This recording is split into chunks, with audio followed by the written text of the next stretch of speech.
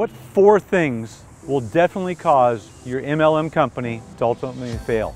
Hi, my name is Robert Proctor, and for the last 20 years, I've been involved in the launch of more than 1,000 network marketing companies. Today, only 10% of those companies are still in business. I want to give you some tips and tools, some hints and suggestions to avoid being part of that 90% and instead be part of that 10% that succeeded.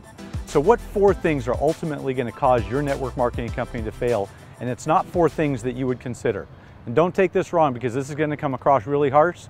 Greed, stupidity, arrogance, and ego. And you could say, Robert, those things sound similar, but they're not. Let's kind of walk through it. Greed.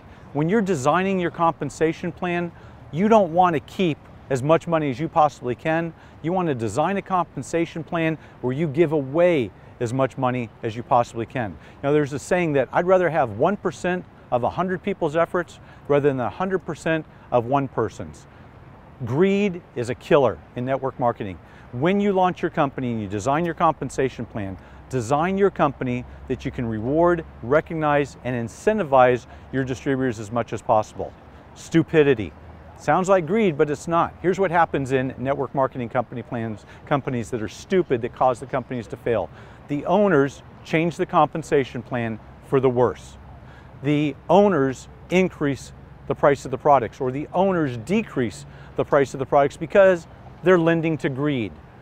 Don't be stupid and change the price of your products or change your compensation plan that's going to affect your distributors negatively. Smart people will change the comp plan to affect their distributors positively. So greed, stupidity, arrogance. You are not the only person or company on the street that's going to sell your product. You are not necessarily going to have the best product. You are not necessarily going to have the best compensation plan. Don't be arrogant enough to think that you're going to be the first one, the last one, and the only one. All you've got to do is look to companies like Yahoo, who 10 years ago was the biggest search engine on the web. And then came this little company called Google, and guess what? Today, Google is the biggest search engine. I can tell you that arrogantly, Yahoo thought they were never going to lose that position.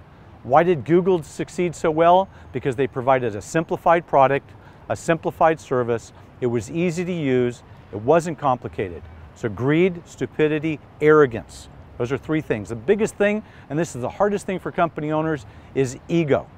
When you're making so much money that you've never made before, and you're getting involved in a $200 billion a year industry, you can make some rock and roll money. Used to be looking for the MLM that got to $1 million. Now it's looking for the MLM that gets to $1 billion. You want to be part of that $1 billion. And guess what happens? That's money that you've never seen before, and people become egotistical.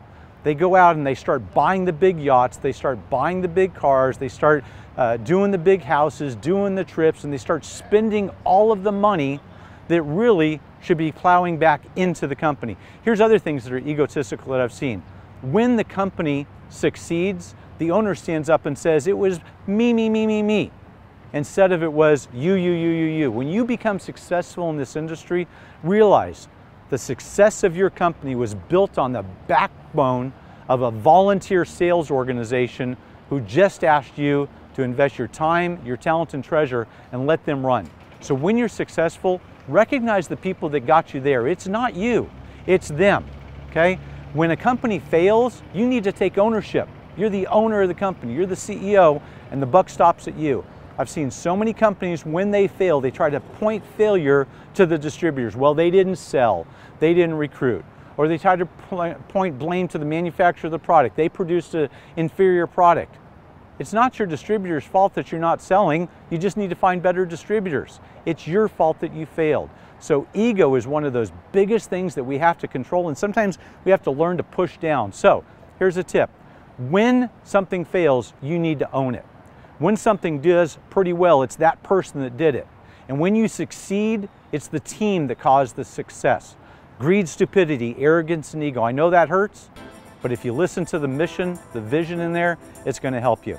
Hey, this is Robert Proctor. If you got some value from this information today, if you like this video, if you think others would get value, do me a favor, share it, like it, and hey, we'll see you on the next video.